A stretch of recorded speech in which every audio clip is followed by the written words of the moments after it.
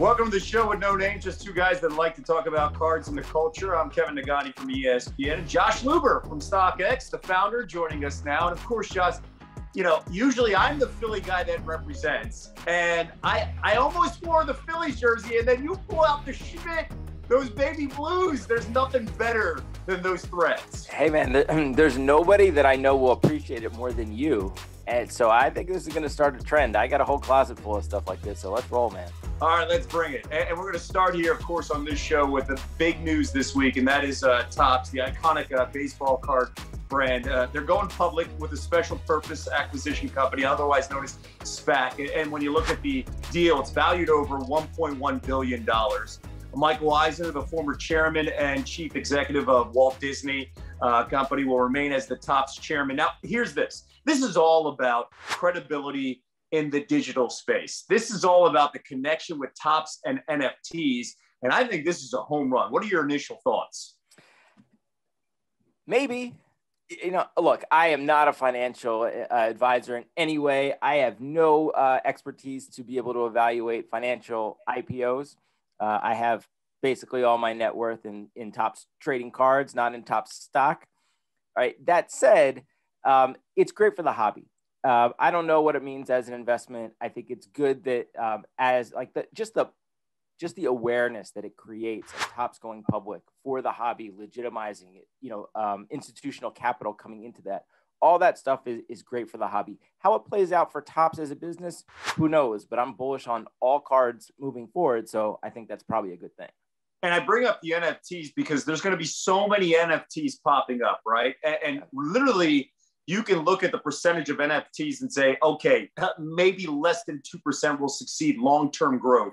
Yeah. When you have the name Topps, though, with it, and then you have the licensing deals with Major League Baseball, the NHL, MLS, and a lot of other connections with Disney, that's where, to me, it's like, okay, when you look at the NFT space, maybe this is the safest bet because of the name and the brand.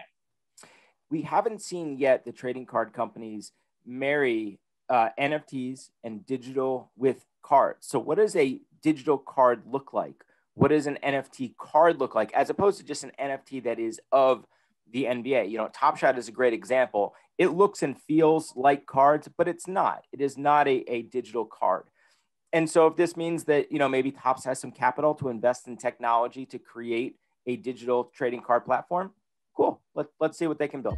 Well, let's stay on the subject of Topps, because I think that's how we all got into the card industry, because of that iconic brand and what they did with baseball. And, listen, you're in your 40s, I'm in my 40s. We all started collecting in the mid 80s. And then, of course, that baseball card, Upper Deck, the Ken Griffey Jr. rookie, is where we all felt we were going to be future millionaires, right? And that's where it was like, all right, our passion for collecting cards. But when you look at the space now, and baseball season's underway, and you look at the stars of the game right now, and that is the Tatises and the Sotos and Acuñas, and of course the Mike Trouts and Otanis, and the big names. When I look at their cards and the space and the rookie cards here, Josh, something's just not computing value-wise compared to basketball current stars and football current stars. How do you break this down when you look at the space and understanding the hobby? What's amazing about this general topic in terms of the difference in value between baseball cards and the rest of cards is that at the retail level, baseball's still number one. Baseball still outsells basketball just by a little bit, but football and hockey by a large margin on the retail side. But on the secondary market, basketball cards make up almost 90% of the value on the secondary market these days. And so when you look at the value of the top stars between baseball and particularly basketball, it's kind of not even close, right? I see you have a Mookie Betts back there and a Trout and a Soto, but like the Mookie Betts is a great example, right? We did some research. We pulled some data from Card Ladder to try to find some comparable rookies in terms of population and year. So the Betts is 2014. It has a population of about 2,700, I think. 2013 Giannis Prism PSA 10 has a population right around the same thing. The Giannis card, which by the way is in a dip, is selling for about $3,500, and the Betts card is only about $750. I mean, that's the second best player in baseball. Almost identical population in year, and it's what, a quarter of the value of the Giannis, and it's the same way across the board, right? Take a look at, I see you have the Soto 2018 Soto up there as well, right? 2018 was Luka's year. Soto and Luka both have massive populations, over 16,000. The Soto PSA 10 sells for about $330, and the Luka PSA 10 is $1,300. So that like 4 to 5x difference between baseball cards and basketball cards kind of continues all the way through. So you really got to ask yourself, is it about the players? Is it about the sport? Is it about the collectors, the people in it? There's a lot of reasons of why that can happen. Here's one also, and the Mike Trout one is the one that I can identify most with in this conversation. Obviously, it's this rookie 2011, the update one. Yep. You can get this card for less than $5,000. And when you talk about Mike Trout, he's an iconic player.